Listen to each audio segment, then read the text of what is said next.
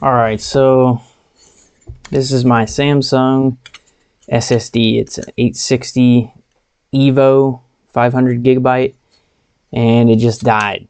So what happened was I have an eSATA plug adapter in my desktop computer, so that I can pop in SATA drives just to format them or whatever, just so I don't have to open up my case to get to it.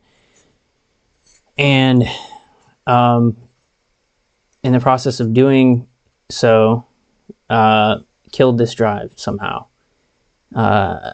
Even though multiple times plugging it in and out, I was able to format the other drive that I was working with and read it and everything, pop it out, pop it back in, everything's fine. I was working on a PlayStation 3 drive. So, I don't know, one of those times just was not enough, you know, this thing just gave out. Don't exactly understand why, but I've been checking it out and I wanted to show you something, what I've learned. Okay, so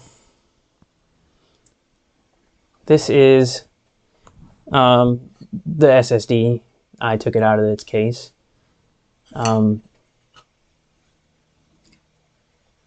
And I actually already checked it out with a thermal camera.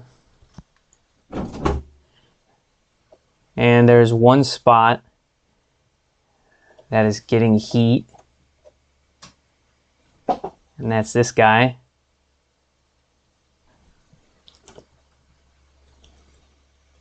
Right here. So I did some Googling and I found out that that's called an E-fuse. And you have 5-volt in here and out here. There's no continuity right now between the 5-volt in and out, so the fuse is blown. And I also noticed that if you look at a SATA pinout, you can see that 5-volt, which should be some of these in the middle here. So 1, 2, 3.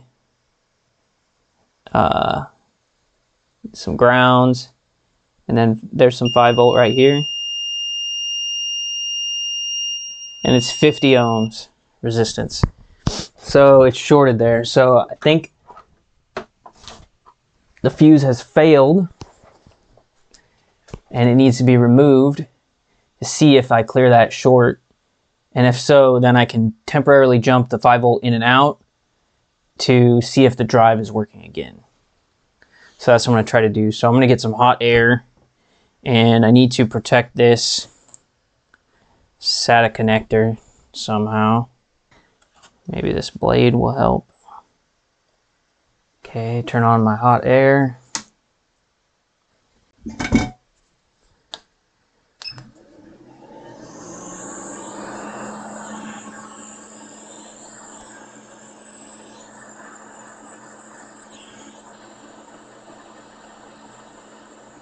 Okay, got that off.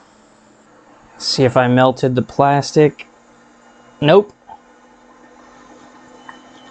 All good there. Now I need to check for shorts. Again. Gonna pull up my image again, I already forgot. Okay, so these 3 should be ground, and then the next 3 should be 5 volts. No short.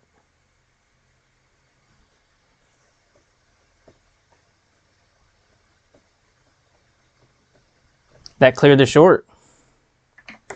So the fuse blew because of the hot swapping that I was doing. I don't know if that's... I don't think that should have damaged anything, but maybe I'm wrong. Maybe everything was working correctly and it was damaged because of that. Or maybe this drive just reacts weirdly to hot swapping. I don't know. Also, hot swapping was disabled in my BIOS, if that matters. I also don't know. Okay, So the next step is to bridge the 5 volts in and out here and here and see if the drive recognizes. So I'm going to put some leaded solder on here.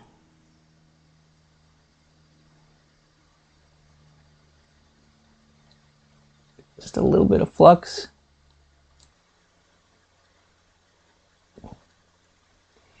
You know, I could just attach it to the side of this capacitor, it doesn't matter.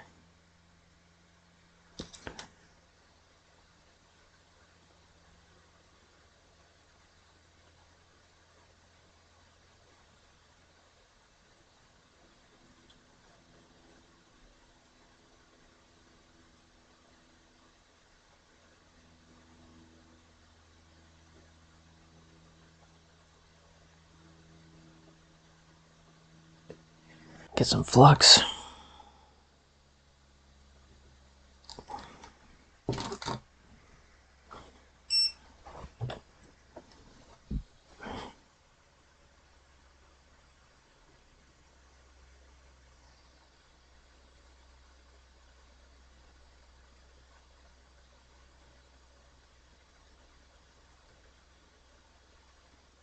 Okay, there it goes.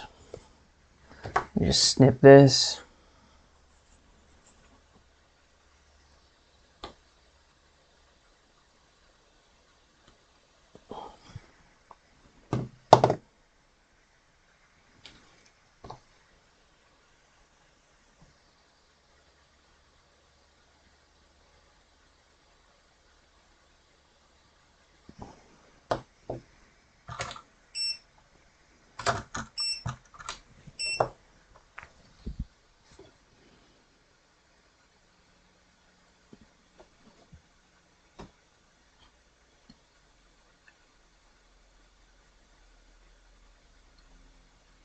Whoa, there goes all that.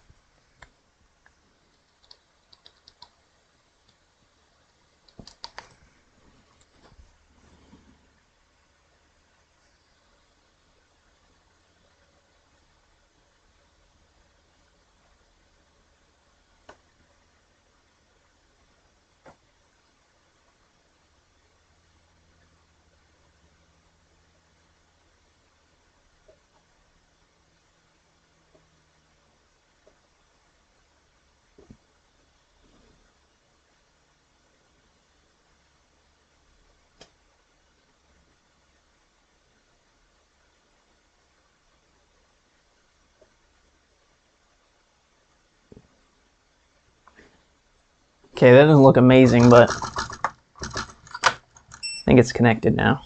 Okay, clean it up a little bit.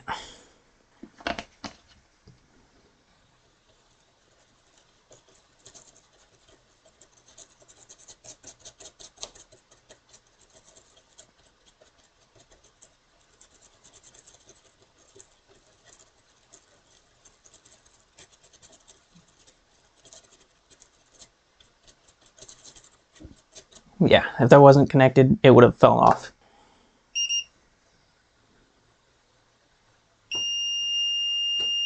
Yeah.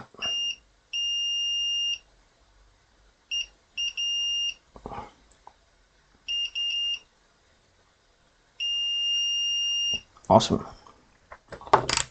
Okay, now the moment of truth, which I can't really show you, but I'm gonna plug it in and see what happens. Guess what? I'm in Windows. It worked. Here it is. You can't actually see it. That's crazy. So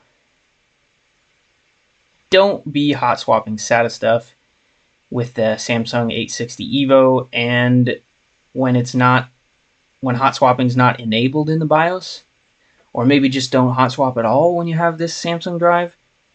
I don't know exactly what happened, but now I just need to get another eFuse, I guess, if I can find that, because right now the fuse is not doing anything. There's no fuse. It's just not protected right now, just because I shorted the 5 volt. So yeah, awesome. So one more thing I wanted to add. I found the part, well, one part that's really close to it. I think it will work fine. And I want to show you just the number here. So I just ordered a replacement part from Mouser. STEF4S is the number that I found on various websites, but this is the one I was able to actually find, STEF4SPUR, spur. So there's that information for you. Hope that helps.